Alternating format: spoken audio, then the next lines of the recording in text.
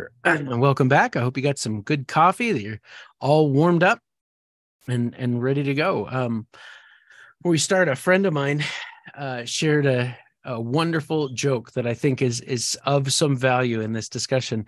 He said that there was a engineer, a physicist, and a mathematician that were all staying a night in a hotel, and in each of their rooms, the bed caught fire. And the engineer went and grabbed the fire extinguisher and just soaked his whole bed, got everything down, and of course survived, but didn't have a place to sleep. The physicist, upon discovering the fire on half of his bed, went and quickly did calculations, grabbed the extinguisher, and precisely only put out the fire, just got it exactly, all the angles exactly right, and fell asleep on the other half of the bed and was fine.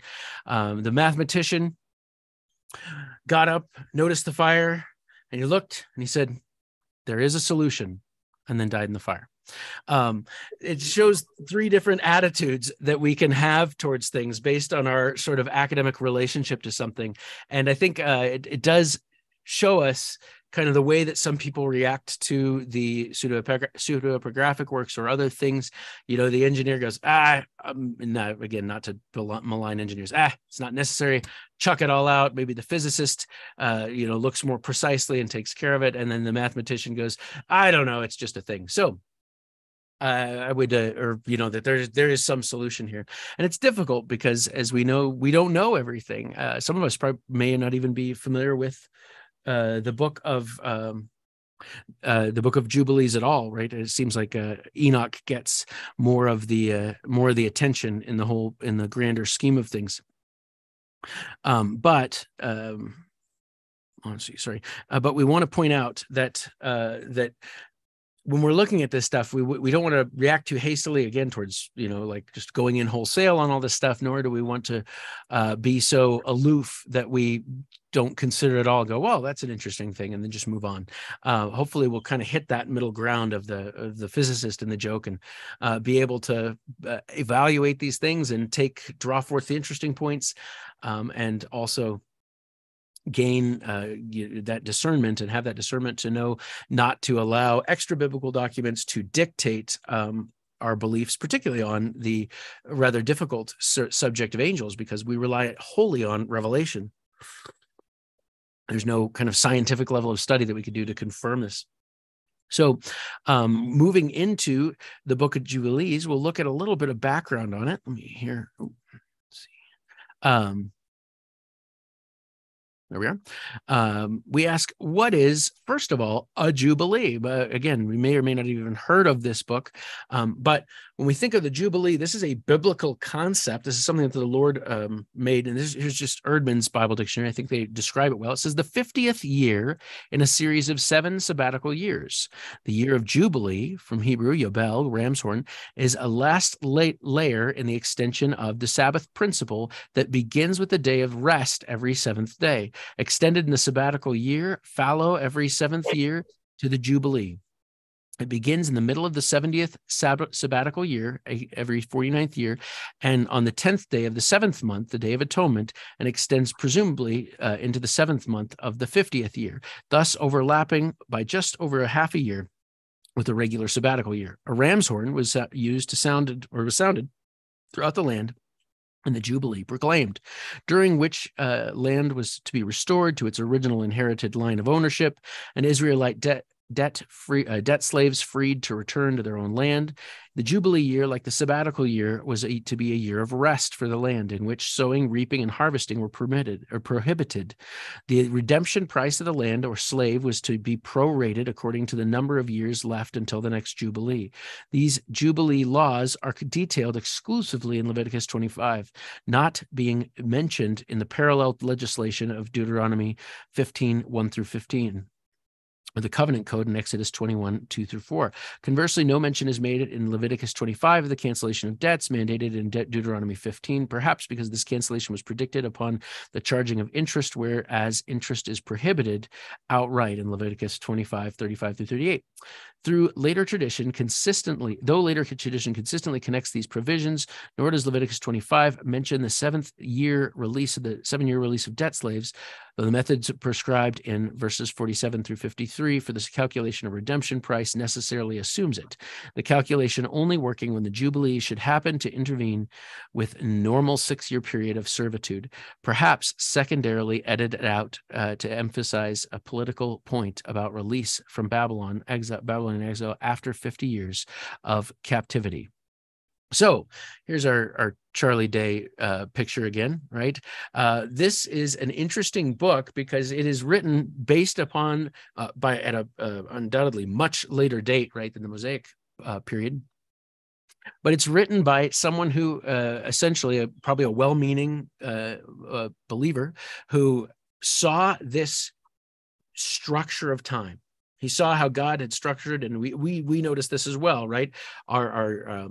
Our weeks are structured into 7 days, and that is based solely upon the decree of God. Our years have to do with kind of the solar cycle and the earth going around the sun, our days and nights and seasons, right? We can see those via the moon. So we see all these celestial bodies working as the Lord designed them to give us signs and seasons. And also the Lord gives us what are apparently arbitrary, that is to say, they're not seemingly rooted in any physiological features, things like 7 days. And as we see, 7-year periods were very common throughout the biblical thinking in the ancient world of Israel, right? So as a good, for instance, or a good example, when Jacob goes to serve Laban for his daughters, it seems that 7 years is an appropriate time. That's just the accepted time that he's going to serve them for. So there's that picture of that completeness in that time period. And the author of Jubilees, it appears, takes us into this next, takes that to the next level and says, if that's how God wanted to organize time, then we simply have to go backwards and we can count everything out and measure all time in terms of Jubilees. That's one of God's kind of units of measurement. And with a more rational perspective, we would say, well, not necessarily. He established the law of Jubilees, certainly, with meaning for the Jewish people to do important things within their society, to help kind of keep things balanced and level, to make sure that the various land inheritance didn't all wind up being collected by one family or one conglomerate. And so it had many values, as well as preserving, freedom and putting limitations on, the trouble a person could kind of come into financially. There was just lots of value to it. But we have to admit, it's taking quite a big leap to try to measure all time by Jubilees. And it's kind of like a class 1 conspiracy theorist move, right? You find something and then you try to connect it up just a little bit more tightly, or a lot more tightly in this case. And that's what we get with the book of Jubilees, is a nice retelling of, and it kind of falls into that category of one of these targumim, these retellings of biblical accounts and biblical stories, usually with some interpretation, oftentimes inserting details that may or may not be genuine or correct, details to insert, but that to answer questions, usually the theological questions that come up. So it is difficult to say whether those were traditionally passed down in this case, or whether they are the interpretive choices of the author, right? But regardless, we have to recognize that even if they are legitimate suggestions for ways to relieve tension, or perhaps added drama to certain biblical texts, that we cannot say that they are of scriptural authority. I just can't say this enough, because it's so easy to see people kind of fall into exactly this difficulty and say, oh, Jubilees, that's the key to everything. And then sit down with a pencil and paper and try to map out every day since then and find out which Jubilee we're in. And then we're going to find out, if we count out so many Jubilees, that's what's going to bring us to our knowledge of that. Because it always seems to wrap up into, we're going to discover what date the end of the world is, or what date the end of the rapture is coming, or whatever it is. And it seems to be the fact that they often always overlook, that the Lord told us that we're not going to know the day of the hour. We're not going to know. It's not for us to know the times and the seasons in that regard. So any amount of ingenuity on our part is by no means going to belie the revelation given to us by the very mouth of the Son of God. So With that in mind, we look to James C. Vanderkam. Again, I said one of the foremost truly excellent scholars on these topics, and the one probably worth looking into if you're going to look to someone. I would not look to most people on the popular scene, but he's got some really good information and really thoughtful way of approaching it. He says, the Book of Jubilees is a narrative work by a Jewish author who composed it in Hebrew around the middle of the 2nd century BC. In it, he reframed and rewrote the book of Genesis and the first parts of the book of Exodus. His second edition, as it were, of the stories of the creation to Sinai has the distinction of being the oldest sustained commentary of the Genesis to Exodus narratives. It was probably written before there was a separated community of the Dead Sea Scrolls, but it was influential for that group, and he eventually for some other Jewish and Christian writers. So we see that Jubilees has had some significant historical impact, and anytime you're studying through Genesis, that one, as well as the book of Jasher, at least the more legitimate one that we have, are definitely interesting to consider in light of those events. Maybe not, again, for better factual information, but for an understanding of what particularly the Judaism in the 2nd century or Second Temple period, that is the period after the return from exile, would have up through the destruction of the temple at 70 AD, might have how they might have viewed, or at least information that they would have viewed as being interesting or valid. So this book is divided into 2 major sections. The first section is the setting and purpose, and the second is the balance of the book. So the work is comprised of 50 chapters, which are separated into the 2 major sections, the first section being comprised of only the first chapter, and the second being the balance of the book. But in this way, the first section is a sort of introduction that supplies the needed information to understand the explanation the angel gives to Moses, giving him information from creation to Mount Sinai. It can be clearly seen how this book would supply the information every reader of Genesis naturally will wonder, where did Moses get his information? There have been plenty of other adequate theories, from the Toledot theory to the thought that God himself revealed those things to Moses as they shared fellowship in the tabernacle, but this book expressly assigns that work to angelic agency. This point and more make Jubilees the second major, or the first book that we're going to look at today, as it has a lot of interesting points, and particularly shows that the angelology of the Bible was certainly understood, and even if they took it beyond what the biblical text has to say, I think we'll argue that they had a fairly largely consistent view if they didn't simply add things that were consistent with what was already given, right? And that's probably one of the big distinctions that at least I look for as I look through these books. I'm going to ask, does this contradict with the biblical doctrine of angels, what the Bible says about God, angels, and God's plan? Or does this information simply supply extra information within the framework of that? So it doesn't necessarily contradict, but it fills in gaps, right? And we would, of course, not make the conclusions, we would not think them authoritative when they supply extra information, but we want to be mindful of the fact that those cultural observations or historical observations, if they're not in conflict with Scripture, can at least be considered as thoughtful supply of thought or information that we may be interested in. So with that, we're going to look at Jubilees 1:27 through 29. Don't turn to it in your Bibles, because it's not in your Bibles. Do I need to say it again? This is not Scripture, but it is of some interest to us. So, reading, it says, then he told the angel of the presence to dictate to Moses, starting from the beginning of creation until the time when my temple is built upon them throughout the ages of eternity, the Lord will appear in the sight of them of all, and will know that I am the God of Israel, the father of all Jacob's children, the king on Mount Zion for the ages of eternity. Then Zion and Jerusalem will be holy.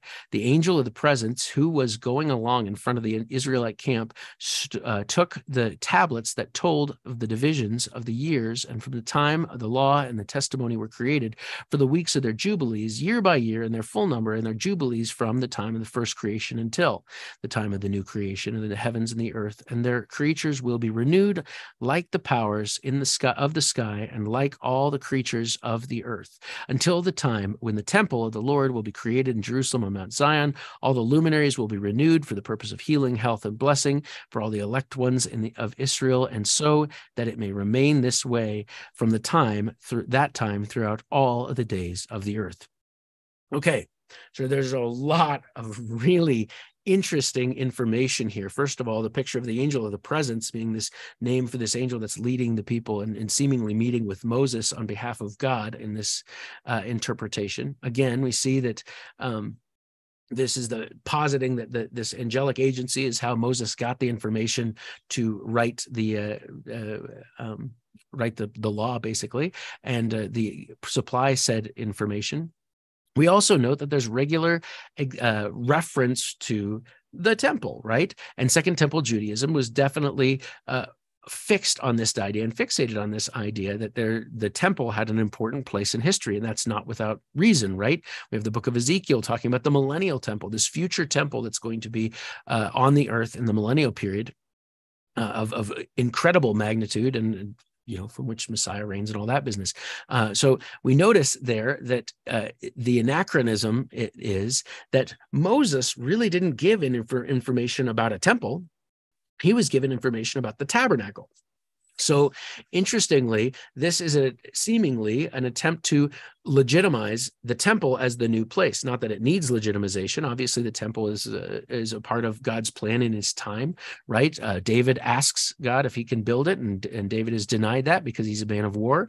And Solomon, who is a man of peace, is then allowed or pointed to that task. And the Lord has interesting, he's saying, all these times I've been traveling around in a tent and I haven't asked you for a temple, and yet it seems to be, certainly is a part of God's plan to see the established temple placed in Jerusalem on that Temple Mount as an access point to God.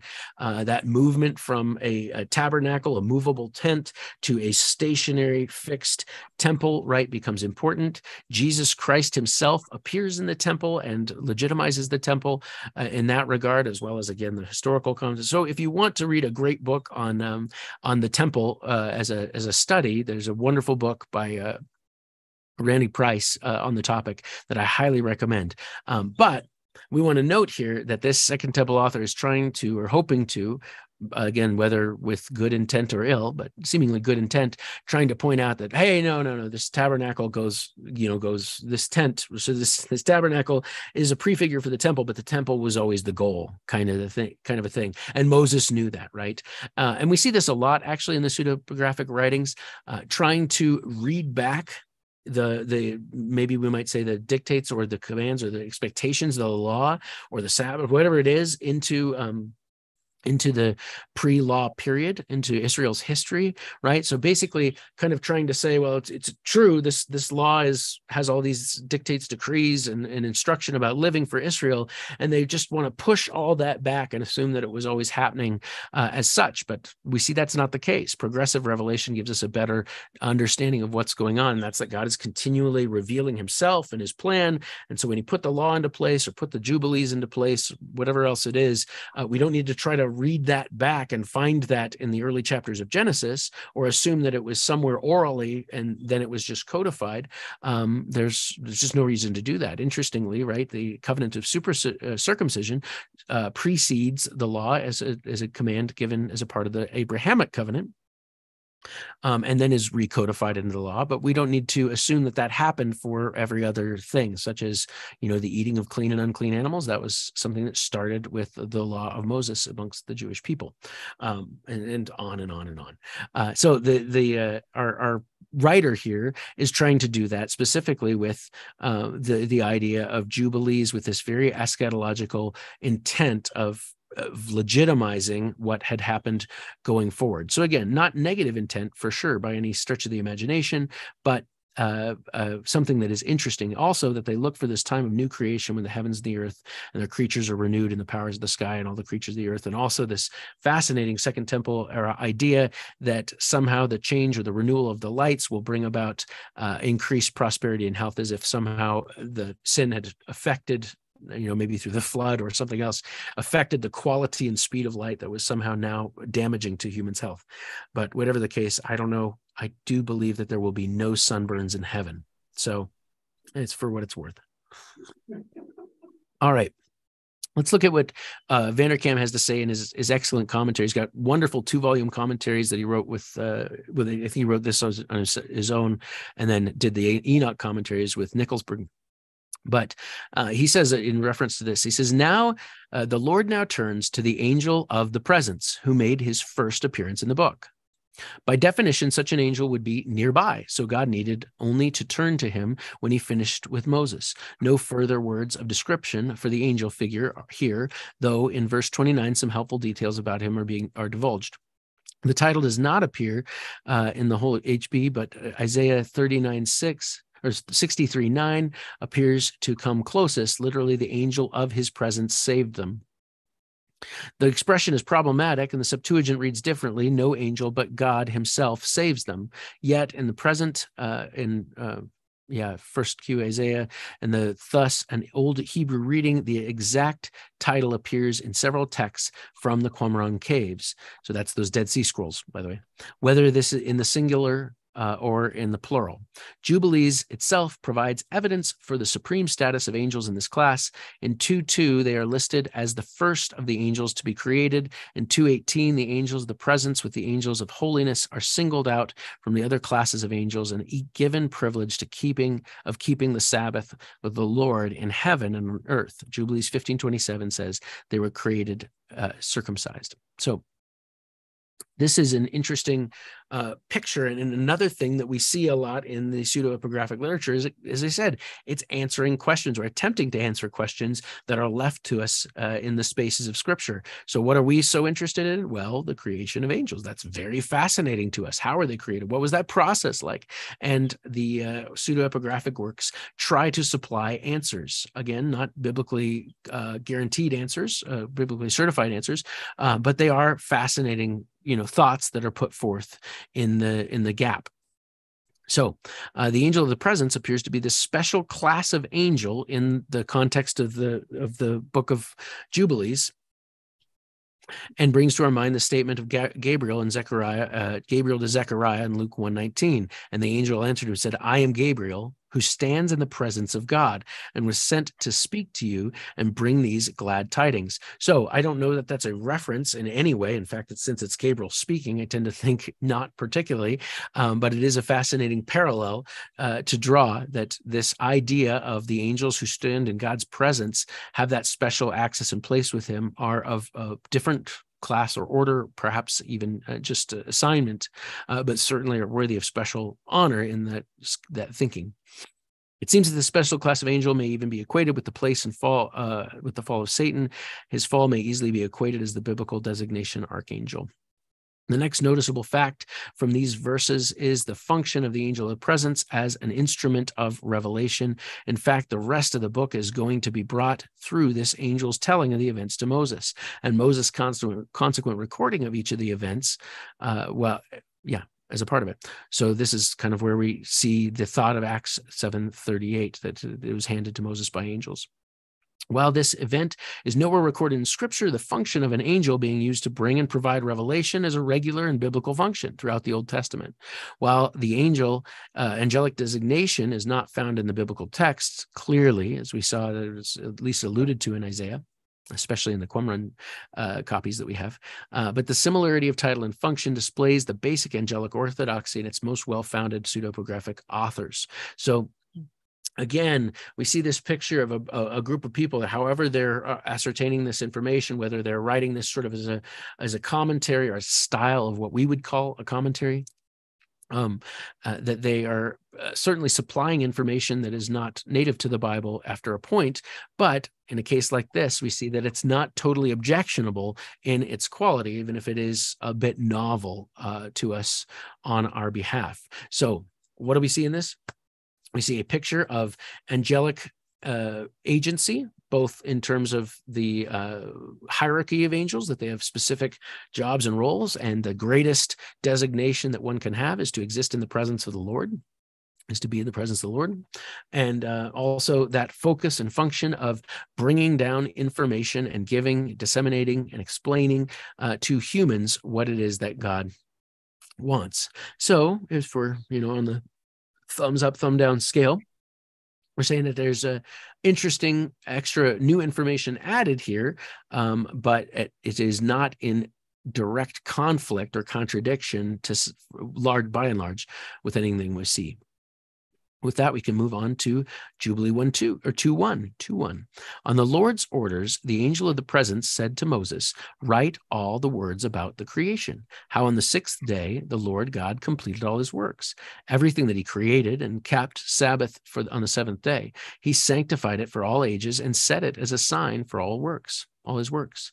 On the first day, he created the heavens that are above, the earth, the waters, and all the spirits who serve him, namely the angels of the presence, the angels of holiness, the angels of the spirit of fire, the angels of the winds that blow, the angels of the clouds for darkness, ice, hoarfrosts, dew, snow, hail, and frost, and angels of the thunder, and for the angels of the winds, and the angels of the spirits for cold and heat, for winter and summer, and for all the spirits of his creatures that he made, and the heavens that he made on the earth. And in every place there were also the depths, darkness, and dawn, light and evening that he prepared through his knowledge. Then we saw that his works blessed him regarding all his works. We offered praise before the angels offered praise before him because he had made 7 great works on the first day." So again, just like before, he's taking the biblical text and giving this more information and explanation. And what is he doing? He's telling us when he believes angels were created. And that's on this first day, right? So he inserts that there, which is certainly one of the many theories that are going actively today. People would wonder when the angelic world was created. Was it before our time scale began? Is it outside of our time scale in eternity? Was it within the context of that first day? And so this idea, and it's really interesting how specific he gets about each of these angelic creations and their purpose. You notice he assigns angels to most phenomena that occur on earth, such as hail and frost and wind and dew and hoarfrost and ice. This is not uncommon in the ancient world. The idea that the Lord through angels is doing every phenomena or every phenomenal action. There's an angel who makes it snow, and there's an angel who makes it windy, and there's an angel who makes it cold, and so on and so forth. The challenge with this, at least, or one challenge that we would see to this, is that many of these phenomena weren't likely to take place until after the fall, even more so until after the flood, right, when things changed very significantly. While we don't, I certainly wouldn't be so quick to accept this idea in its entirety. We do see that, as we mentioned before, that the Old Testament does talk about special instances wherein the angels either appear or cause certain phenomena in terms of, weather and astrology, things they see in the sky, so forth. So again, a point of interest. But the other point of interest is, again, this idea of categories of angels. So we have the angels of presence, holiness, spirits of fire, winds that blow, clouds of darkness, precipitation, cold and heat, winter and summer, right? So we also want to just stop and pause for a minute and say, hey, wait a minute. Did you just confirm a literal 7 24-hour days of creation? Yes, absolutely, he did. Right? That was 100% the orthodox thinking of the time. There was no thought of days and ages. There was no thought of millions of years or anything like that. It was absolutely a belief that the Lord literally created the earth in a literal 7-day period.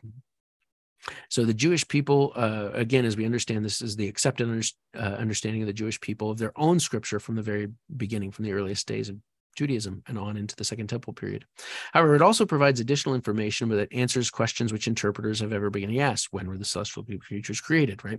So we see that all of these different creatures, kinds and classes of angels become important. And that also, as we see, is a biblically valid idea. Even if we don't see these specific categories of celestial being in the world, we do see that there are categories of different types, roles, jobs, we might say, of angels, a function of angels, and points out the reality. So weather, seasons, every other factor out of human control is assigned to angelic control.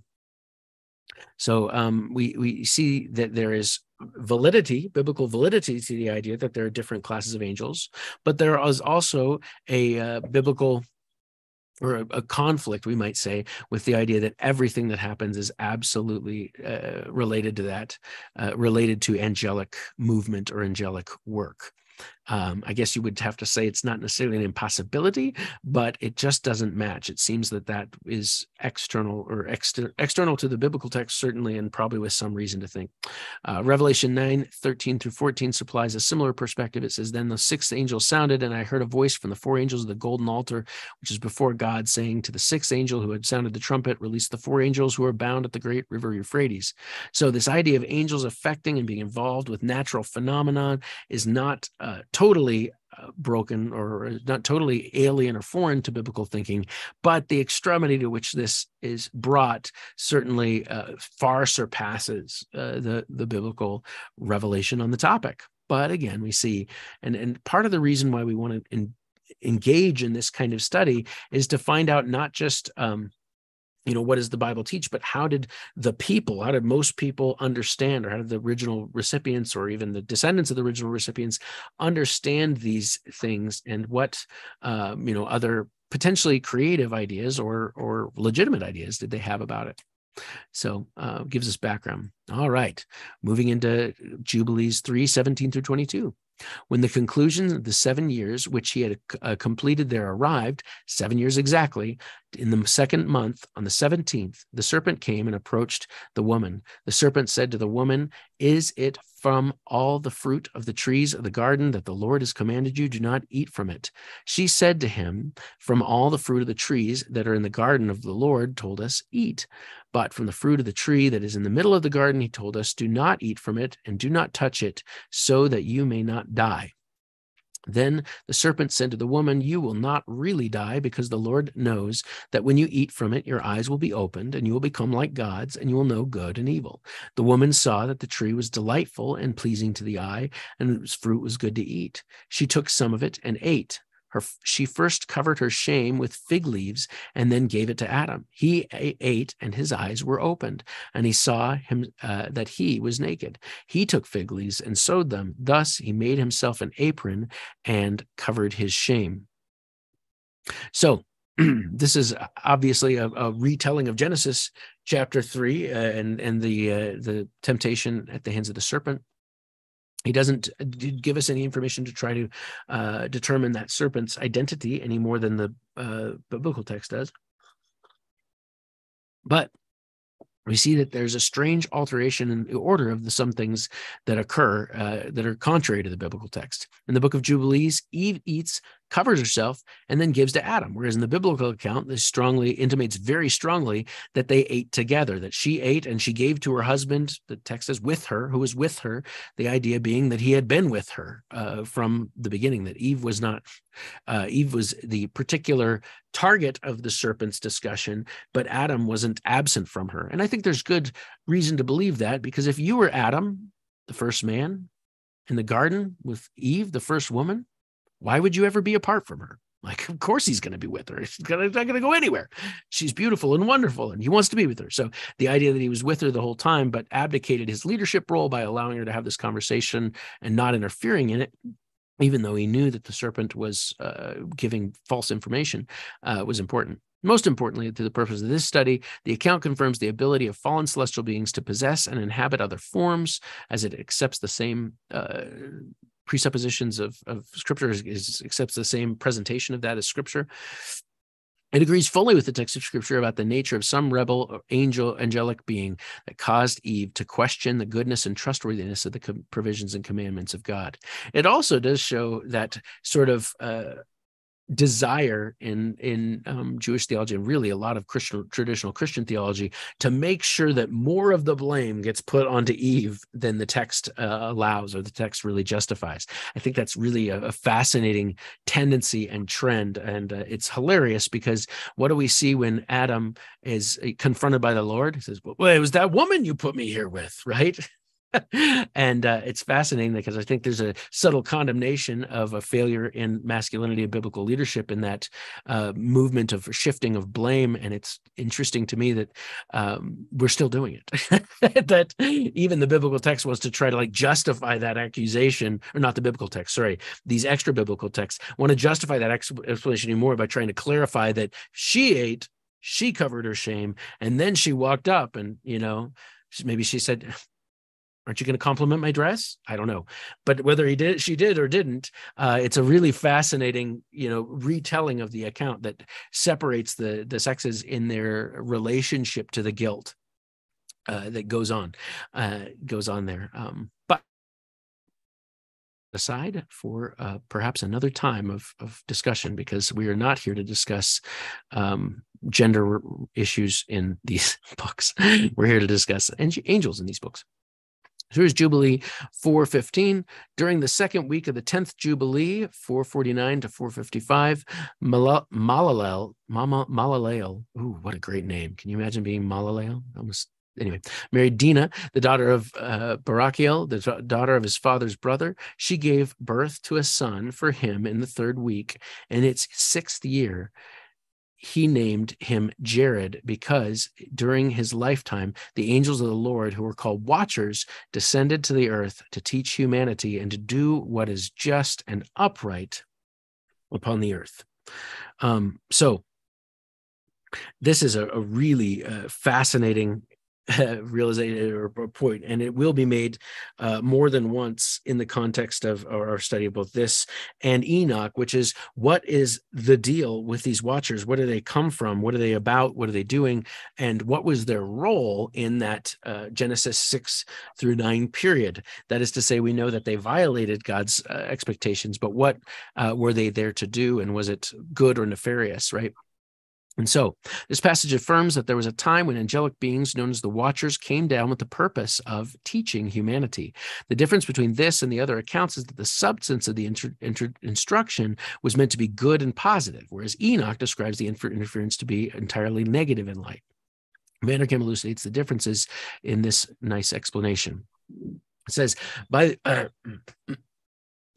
way of the son's name, Jared, name sharing the consonants of the Hebrew verb meaning went down, the author introduces the story of the angels who descended, here called watchers, as in 1 Enoch 6:2.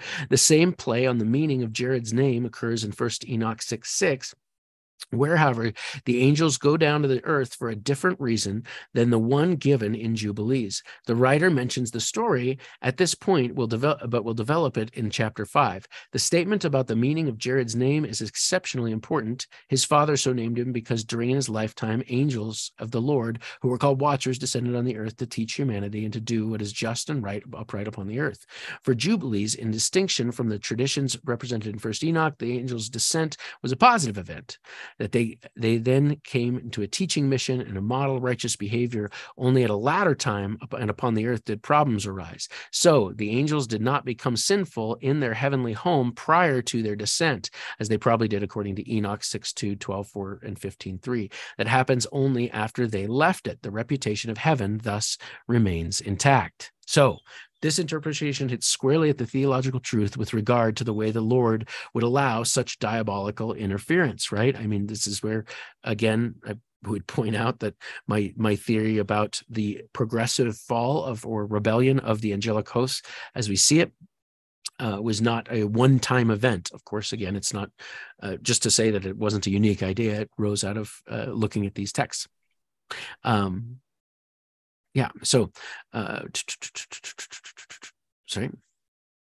So it gives us this explanation and the also the understanding of how the angels would have been present and involved and invested, and then give them an opportunity to be swayed or fallen by demons or something else. So the text makes the watchers out to be positive figures until such time as they are corrupted by the beauty of the sons or the beauty of the daughters and the sons of men, and the desire to interact with them sexually, making a progeny for themselves upon the earth. So as we see this picture, right, the uniform Jewish idea being that there was interaction with angels during this time. And it really is interesting, at least to me, to see this sort of disjunction, because we're going to see that Jubilees, the book of Jubilees, the author of the book of Jubilees, demonstrates, what would you call it? It demonstrates familiarity with the book of Enoch, as well as confirmation, or he confirms it. It doesn't provide for us confirmation, but it just says that he was knowledgeable about it. And this author also seemed to find it to be in that some way authoritative to his discussion, I guess is the right way to say that. But this picture of this period wherein the Lord sent down or allowed angels to come to earth in order to instruct humanity on how to live, again, is not clearly elucidated in Scripture, but it does give us an interesting food for thought as to what they were doing and how that mission fell apart and was corrupted. And eventually, essentially, the first they were meant to teach and prepare good things, that it was some sort of really revelation upon the earth so that man would have an idea as to how God intended him to act and live and move. And then that mission was, again, somehow corrupted and failed in that topic. So again, it's certainly confirmation for the idea or the biblical concept that the sons of God were indeed angels that came down, and it doesn't highlight as much the problems with that, but it shows us that this is still the original interpretation, the most ancient interpretation and understanding. With that, we move ahead to Jubilees 4:21 and 22. It says, he was, moreover, with God's angels for 6 jubilees of years. They showed him everything on earth and in the heavens, the dominion of the sun, and he wrote down everything. He testified to the watchers who had sinned with the daughters of men, who had begun to mix with earthly women, so that they became defiled. Enoch testified against all of them. So here is that, as we mentioned, these verses are account for the experience of Enoch, and are a statement the author of Jubilees regarded the Enochian account as reliable and authoritative. The time that Enoch spent with the angels is said to be 294 years. That's 6 Jubilees of 49 years each, and this would give Enoch time after the event to write down his revelations before he was no more, and he was taken to be with the Lord. This affirms the idea that there is an angelic realm that by a divine agency accessible to at least one person, Enoch. Those years were allegedly spent by Enoch learning about the hierarchy of celestial beings and the various sins and destinies of the unseen spiritual world.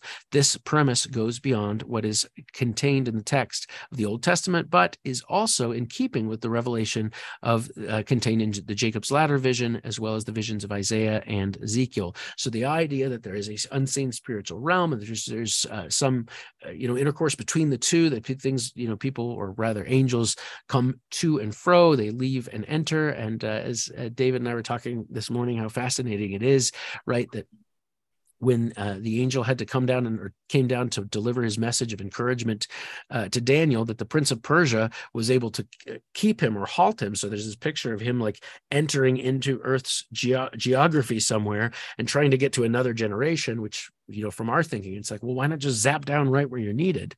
Evidently, that's not the way it works from what we can tell. And this gives us more of a picture of that kind of thinking as being an accepted reality or worldview that's put forth.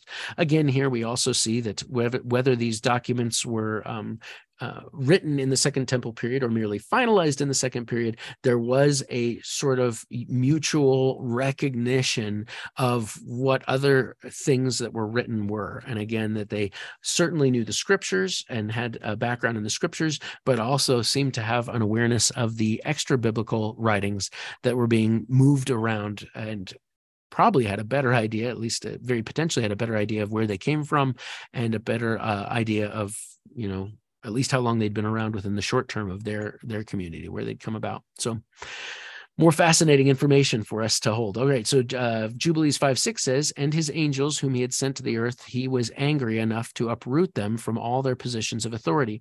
He told us to tie them up in the depths of the earth. Now they are tied within them and are alone.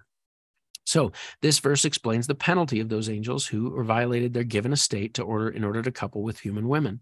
The Lord's wrath was laid about them in two major ways. Firstly, they were relieved of all their proper God-given authority. Second, they were bound in the depths of the earth and are in a state of punishment and isolation there. This idea is affirmed by both Peter and Jude in the New Testament.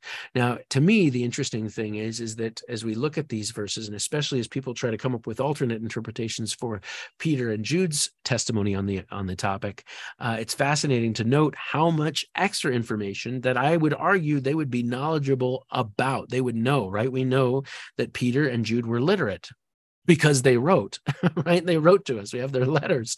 So it's by no means unreasonable to think that they would also be exposed to the various other writings that were important and interesting to the Jewish people. And so the fact that they would make such strong allusions to events that are, I would argue, clear in the Bible, and even more certainly understood and explained by the extra biblical writings, to suggest that they were somehow making such allusions without also clarifying them, if they didn't mean what is very obviously meant, is quite a leap, right? It's quite an interpretive leap, because again, if you were to use or be correcting something or using an expression in a way that's not common or in a way that would be misunderstood, you'd most likely explain it. And they don't. They just drop that in there as, yeah, everybody knows this type information. So interestingly enough, here's 2 Peter 4:2-4-11, just so we have that. It says, if God did not spare the angels who sinned, but cast them down to hell and delivered them into chains of darkness, but to be reserved for judgment, and did not spare the ancient world, but saved Noah, one of the 8 people, a preacher of righteousness, bringing in the flood on the world of the ungodly, and turning the cities of Sodom and Gomorrah into ashes, condemned them to destruction, making them an example to those who afterward would live ungodly, and delivered righteous Lot, who was oppressed by the filthy conduct of the wicked. For that righteous man, dwelling among them, tormented his righteous soul from day to day by seeing and hearing their lawless deeds. Then the Lord knows how to deliver the godly out of temptations, and to reserve the unjust under punishment until the day of judgment, and especially those who walk according to the flesh in the lust of the uncleanness and despise authority. They are presumptuous, self-willed. They're not afraid to speak evil of dignitaries, whereas angels who are greater in power and might do not bring a reviling accusation against them before the Lord. So we just want to point out, Peter calls upon this idea so very easily and so very naturally, and even calls upon us for a great theological application, is that God knows when and how to judge unrighteousness and wickedness in due time.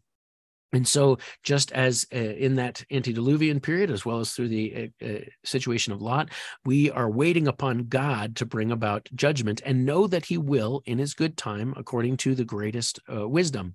And he also points out this important point that we mentioned at the end of, I think, last night's session, that we are not to be reviling angelic majesties. It is not our job at this point to be judgmental of angels. Though we will have some such function in the future, as we see in the New Testament. Jude 1:6-7, or Jude 6-7, likewise says, and the angels who did not keep their proper domain, but left their own abode, he had reserved in everlasting chains under darkness for the judgment of the great day, as Sodom and Gomorrah and the cities around them in a similar manner to these, having given themselves over to sexual immorality and gone after strange flesh, are set forth as an example, suffering the vengeance of eternal fire. And again, this points out that very obvious interpretation, and the historical validity of that interpretation, and even especially both seem to reference Lot, right, as gone after strange flesh, and it puts an interesting point into the Sodom and Gomorrah story, that, well, certainly their depravity and wickedness and homosexuality were a problem. It seems that another massively great issue was that their desire to know sexually the angels, seemingly that they had some idea that there was something more. They were angels, and they wanted to copulate with them, in keeping with that kind of last instance that was recorded in Genesis 6, that they desired that, and that was part of the reason why they deserved their judgment, because that wickedness was within them. So we move on to Jubilees 7:21 through 25. It says, for it was on account of these three things that the flood was on the earth, since it was due to fornication that the watchers had illicit intercourse apart from the mandatory mandate of their authority with women. When they married of them whomever they chose, they committed the first acts of impurity. They fathered as their sons the Nephilim. All of them were dissimilar from one another and would devour one another. The giant killed the Nephil killed the Elio, and the Elio humanity and people their fellows. While everyone sold himself to commitment, injustice, and shed innocent blood, the earth was filled with injustice. After them, all the animals, birds, and whatever moves about, whatever walks on the earth, much blood was shed on the earth. All the thoughts and wishes of humanity were devoted to thinking up what was useless and wicked all the time. Then the Lord obliterated all from the earth, or from the surface of the earth, because their actions, because the blood that they had shed. So we want to notice, well, the biblical account in Genesis places the reason for the floods squarely at the feet of sinful man and the constant wickedness of his every thought. The book of Jubilees makes the central purpose of the flood the intercourse between the watchers and mankind. The acts are noted as being impure, and their unholy offspring are noted for cannibalism, continual violence, and injustice. This was the cause, according to the book of Jubilees, of all the injustice to follow, as well as the influence which caused the wickedness of thought and actions among men. So this explains Genesis 6-9 account clearly in keeping with the rest of Scripture, right? So we would argue that certainly this is not information we're given in Scripture, and however it was discerned or received, we wouldn't put it on par with Scripture by any stretch of the imagination. But at least it's an interesting, theory to point out that it gives more detail to the degradation process whereby the angelic or demonic influence and the decay of their goodness, or the removal of their wickedness, rather, seem to infect and affect every person, so that every man's thought was wicked and violent at all times. And certainly, again, a fascinating little bit of extra information that we would say doesn't conflict with the Bible, but also doesn't speak with the authority of the Bible. So here is Vanderkam on that passage. He says, during the third week of this Jubilee, 1583 to 89, impure demons began to mislead Noah's grandchildren and make them act foolishly and to destroy them. Then Noah's sons came to their father Noah and told him about the demons who were misleading, blinding, and killing his grandchildren. He prayed before the Lord his God and said, God of many spirits, which are inanimate beings. Oh, nope, sorry. Wait a minute. This is... Gosh, this isn't Vanderkam on the topic. This is verse 10:1. Goodness gracious. I should have done this PowerPoint more clearly. Okay, so this is and the confusion comes because Vanderkam's translation in the Hermania translation is the best textually, as well as for smoothest, for good reading. So anyway, let me redo that again with the understanding of the context. This is Jubilees chapter 10, verse 1 and following. During the third week of this Jubilee, impure demons began to mislead Noah's grandchildren, to make them act foolishly and to destroy them. Then Noah's sons came to their father Noah and told him about the demons who were misleading, blinding, and killing his grandchildren. He prayed before the Lord God and said, God of the spirits which are in all animate beings, you who have shown kindness to me, saved me and my sons from the floodwaters, and did not make me perish as you did the people meant for destruction, because your mercy for me has been large and your kindness to me has been great. May your mercy be lifted over the children of your children, and may the wicked spirits not rule them in order to destroy them from the earth.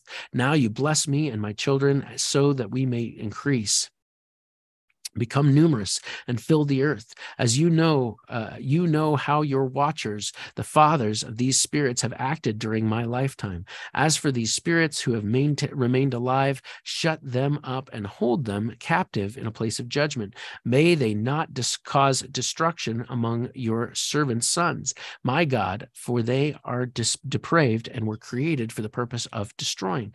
May they not rule the spirits of the living, for you alone know their punishment, and may they not have power over the sons of the righteousness from now on forevermore. Then our God told us to imprison each one. When Mastema, the leader of the spirits, came and came, he said, Lord Creator, leave some of them before me.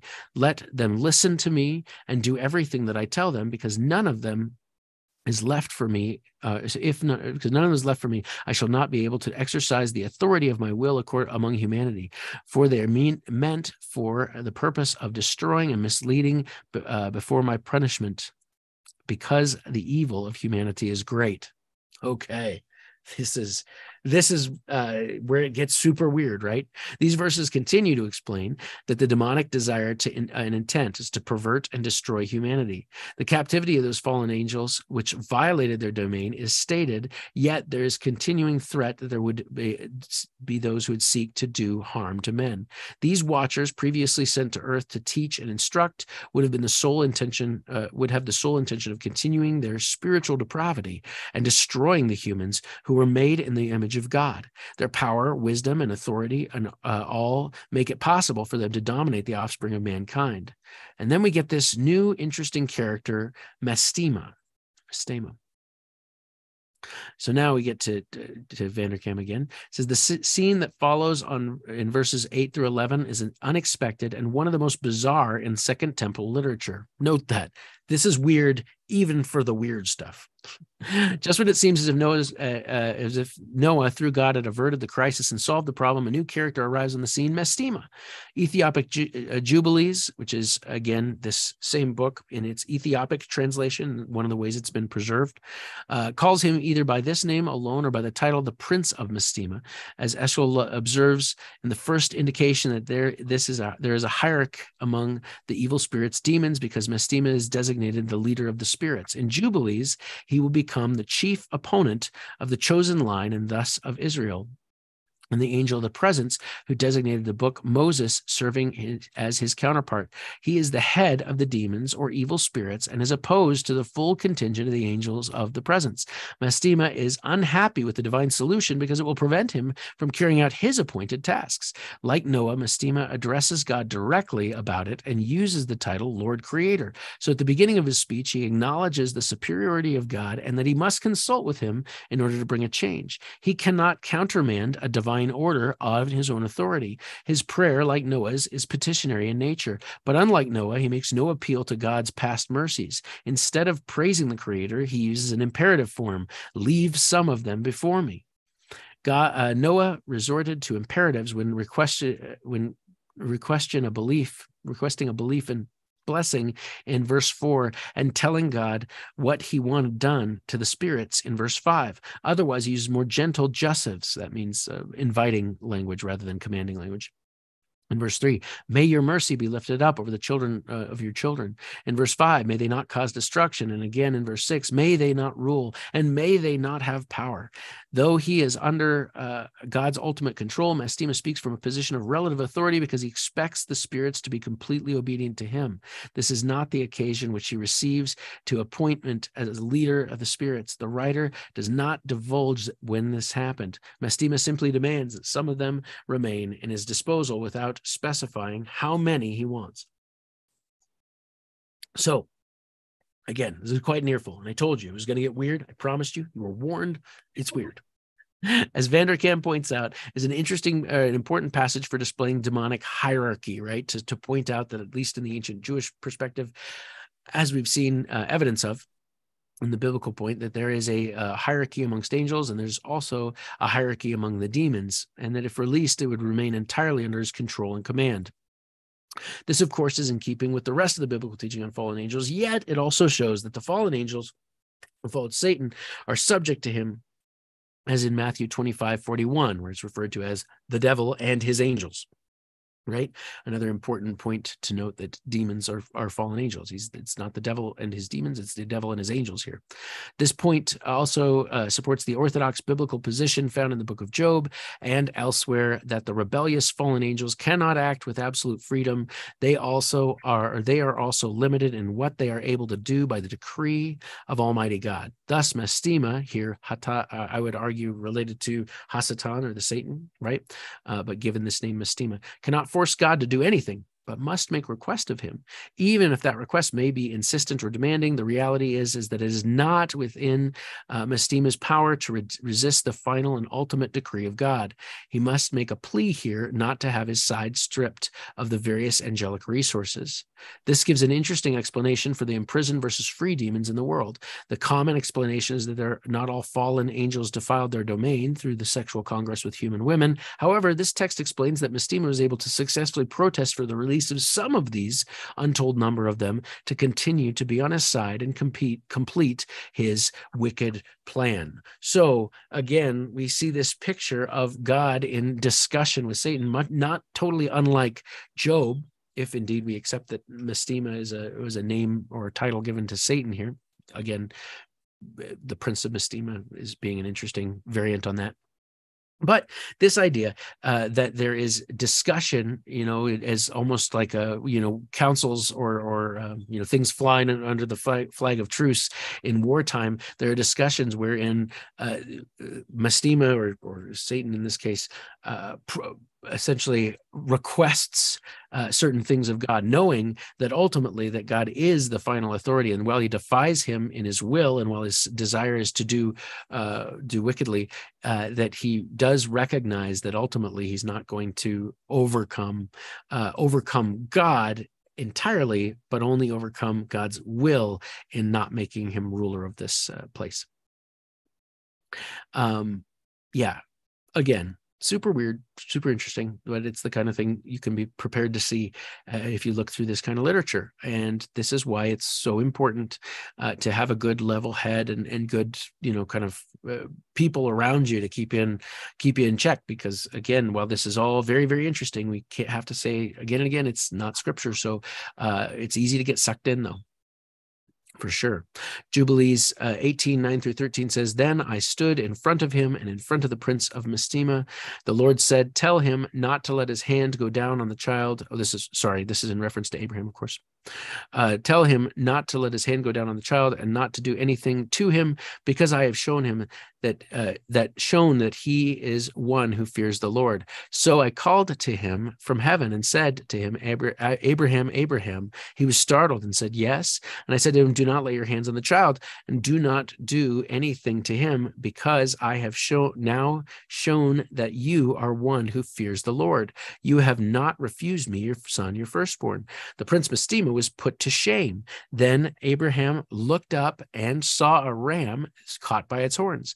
Abraham went and took the ram. He offered it as a sacrifice instead of his son. Abraham named that place the Lord saw, and so that is named the Lord saw. It is Mount Zion." Well, there's some interesting parallels that are being drawn. This passage adds a very thrilling element to this elephant. It doesn't add a thrilling elephant, although all elephants are thrilling in my opinion. It has a thrilling element though to the spiritual warfare aspect that is already a dramatic account in Isaac. If we look at the biblical account, we see that it is really limited primarily to, not primarily, entirely to the faithfulness of Abraham, his willingness to offer up his son Isaac according to the command of God. We, of course, see incredible parallels to the sacrifice of Christ for sin, that God did what he would not allow Abraham to do or to suffer for the salvation of the world. He gave up his only begotten son so that we might be saved and forgiven by him. So we look at all that spiritual power, but it is an interesting thing that the book of Jubilees, which obviously doesn't have that parallel and that spiritual reality to look forward to. That is to say, he didn't know that was going to be the case. Nevertheless, it shows this picture of Satan or Mestima here looking on at the scene almost identically to how we would see Job be tempted, right? So again, Mestima, which is the name of Jubilees, uses to refer to the devil, is present at the event. The speaker who stood in front of Mestima is the angel of the presence, who is dictating all these things to Moses.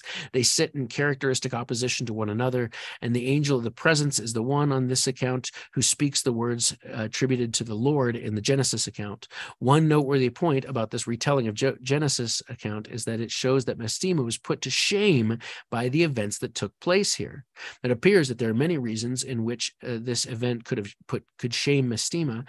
He could have wished for the destruction of the messianic line, or he could hope to see that the death and destruction of man, for which he celebrates and longs for. However, the soundest perspective is certainly that Mestima did not believe that Abraham would be faithful to the point of offering up his only son, the child of promise, Isaac. Yet Abraham was willing to give up that which was most precious and adored to him, proving that man is capable of true faithfulness to God above all things, including himself, his own progeny, that is which dearest to him, and his desire. So again, it is an interesting idea in Jewish thinking that is put forth in the book of Jubilees, that there is always some element in which the angelic world is watching to see whether essentially, oh, this is a grotesque way to put it, but who's going to put up points on the board, right? Who is going to be proved right? Is Abraham going to be faithful to God, or is Abraham going to defy God also in this difficult thing that God has asked of him? And while it is not entirely biblically justified, I think the book of Job certainly does justify the idea, and as well as many other passages, that the angels are watching, and we might say, cheering and booing as things go on. And every time a person makes a faithful choice of humble and obedient submission to the Lord and desire to glorify him, that heaven cheers, and in the absence of, or in that rejection, that there's a sigh, but it's a fascinating illustration of this kind of thinking in an extra biblical way applied. And again, I just would note that if you listen to enough sermons, particularly of people of the sort of American bent, we just love telling stories, and it's just not uncommon to have people dramatize in a sermon. It was a particular trend in the 90s, actually, a weird homiletic trend where we thought that the text was not exciting enough. We had to insert what everyone was thinking, what everyone was doing, and so on and so forth. And that's really what these authors are doing as well. Again, that doesn't excuse the practice, but it does show that there's always this propensity to try to get into the head and find out what things are thinking or feeling, or what God is doing, or what angels are involved in this case. But again, it has that idea that is clear throughout ancient Jewish world, that there is just a great example. It is always the case that there is angelic presence seemingly involved in these events. So you're never alone. We know you're never alone because the Lord promised to be with you always. You're indwelt with the Holy Spirit. But this idea of the watchers being a pretty regular part of life is an important feature of this extra biblical theology. Jubilees 1928. Okay, this will be our last one for today. It says, may the spirits of Mestima not rule over you or your descendants, to remove you from the following the Lord, who is your God from now and forever. So this verse reiterates the sentiment of Noah's prayer in chapter 10 of Jubilees. However, it is a worthwhile issue to mention that the enemy of God and mankind would seek to rule over humans as God's chosen stewards of the earth. The desire of Mestima is to rule man, and should he succeed, then they would be removed from the following of the Lord for all of eternity. This shows that the ancient Jewish author of this book was no way confused about the existence and purpose of the enemy of God, here known as Mestima, but throughout the rest of the Bible as the accuser, the adversary, and the enemy. And with that, I guess I wasn't that far from the end, but we'll close up our study. Again, there are a good handful of other examples from which we could draw. These were at least some of the interesting ones to me. Stop this share here and state, come on now, work. Oh, that's sad. Here we go. So out of these, this work, Jubilees, puts forth much information that is unconfirmed by Scripture. In many ways, they go beyond what is written to fill in some the many spaces that God's holy silence has left us in the Word. While they dogmatically assert things that Scripture neither confirm nor deny, they do show a marked agreement with much of the nature of the celestial beings, as well as their tasks and behaviors. This gives the reader a greater confidence in believing that the pseudo-epigraphical conception of fallen angels and their ministry is largely, though not perfectly, reliable. after a fashion. The concept of demons as fallen angels are doing their work of the primary fallen angel, Mastema or Satan in this case, seems to be consistent throughout both scripture and pseudepigraphic writings, and thus cannot be lightly dismissed.